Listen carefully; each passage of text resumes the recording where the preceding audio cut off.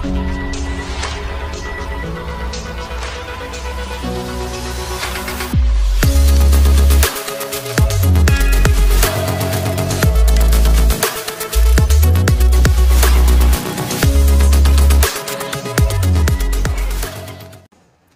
everybody, welcome back. Thanks for joining your virtual drinking buddy. So, I am going to crack open White by Alaskan Brewing Company. They're out of Anchorage, Alaska. This is the last beer that I have out of the variety pack. I've been holding on to this for a while. So, I'm sure it's still good, but we'll see. It's actually been a few months. I feel like I got this maybe in March. This is what they have to say about this beer. Alaskan White Ale is based on a Belgian-style wit beer, literally translated to white beer. White beers, or witbieren, are named for the suspended wheat proteins creating a cloudy appearance in this unfiltered beer. The flavor profile has soft, slightly sweet base with the unique spice aroma of coriander and crisp citrus finish of orange peel. The light and effervescent body combined with a smooth palate creates a complex and delicate beer that is deliciously refreshing in any season. Alaskan White Ale is made from glacier-fed water in a generous blend of the finest quality European and Pacific Northwest hop varieties, wheat and Turo specialty malt. Our water originates in a 1,500 square mile Juneau ice field and excuse me, how terribly crude. And from the more than 90 inches of rainfall Juneau receives each year. Original gravity is 1.048, ABV is 5.3, bitterness is 15 IBUs, the color is 7 SRM. That was a whole lot to read. But I do it because I care.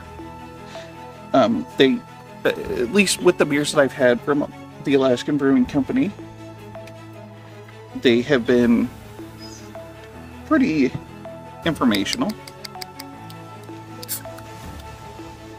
And I know that was kind of long-winded, but I felt it was necessary. I've seen more on websites, and I've seen far less. So I just thought I'd go ahead and read it all. Yeah, there's plenty of activity going on there. See, actually, lots of wheat proteins floating around in there. Lots of little specks. Don't think it shows up very well. What I'm seeing is a nice golden colored beer. Nice white head on it. Picking up a little bit of that coriander and orange peel. Got just a little bit left in the can. I don't know, I might really be pushing it. It's up over the brim of the mug. And thankfully, I think there's somebody driving a lawnmower by. So it's going to take them a really fucking long time. Like, they're not even mowing their yard.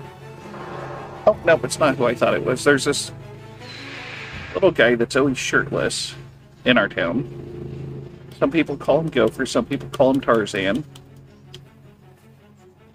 But he has found somebody that owns a riding lawnmower and apparently has borrowed it from them on a long-term basis and just drives it all around town. I don't know that he's going to lawn mowing jobs or if he's...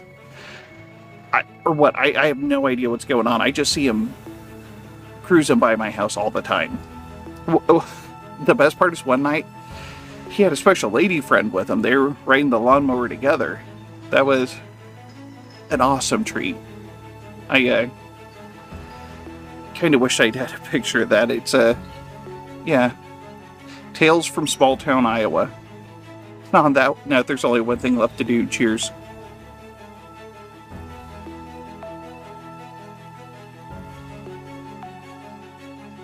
Pretty much what I was expecting. It's pretty good beer. I like the white beers, the wit beers, if you will. Not quite as heavy as, say, a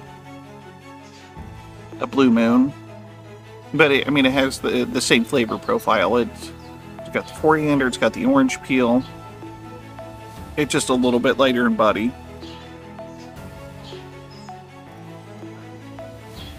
But overall, a very good beer.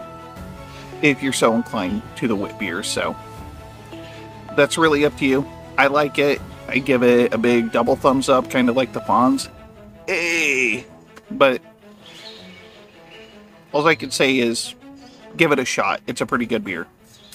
And that's all I have to say. So if you liked what you saw, please hit the like and subscribe button below. And this is the Malted Gentleman reminding you, you only have one liver, so use it wisely.